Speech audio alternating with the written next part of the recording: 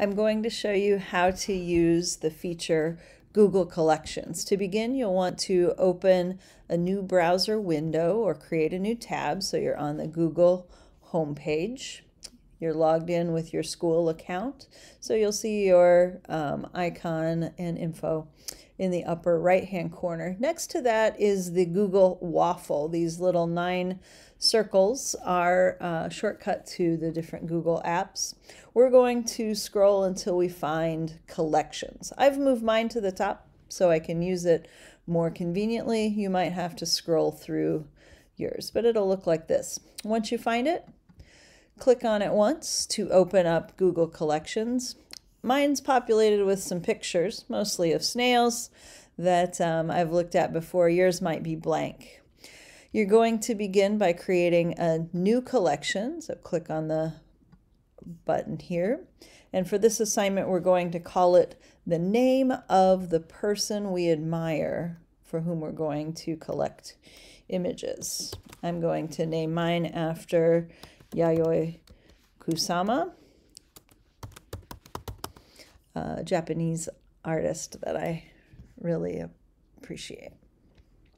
So you can see that it's created a bookmark icon here with Kusama's name, and it's prompting me to add items to this collection. So I'll click on the blue button to start a search. I will type in again the name.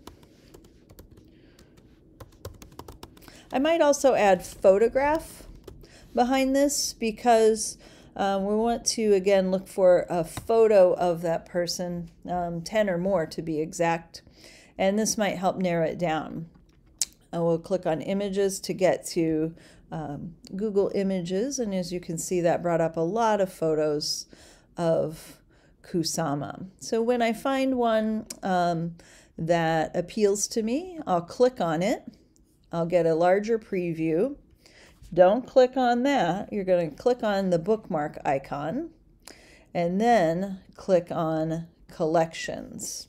It'll add it to my general collections. By default, my favorite images. I want to put it in the collection that I just created, so I'll click Select, pick this one, and say Move to Kusama. And there you can see that now my Kusama folder is populated with that. So again, if I want to now go look for some more items, I can go back to my search page, find another photo. We should probably pick this one.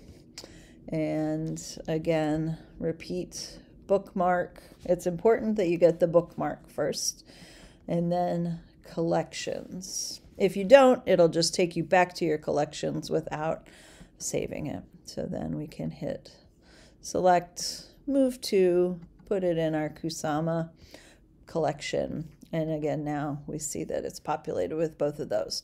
So repeat, repeat, repeat until you have 10 or more photographs of the person that you admire. When your collection is complete, you're going to share it back with me by copy pasting it. So let me show you that here real fast. You're going to click on the share icon, and it's going to come up with the people that you maybe email the most. You can see I email the art teachers and the folks in the office the most. But we want to not do any of those. Instead, copy the link to share.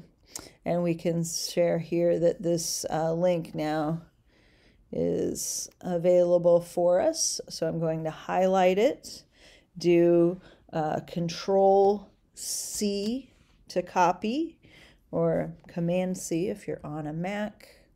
Click Done, and then you'll be able to paste that into a document. Paste shortcut is Control V as in Victor, and they should be ready to rock and roll.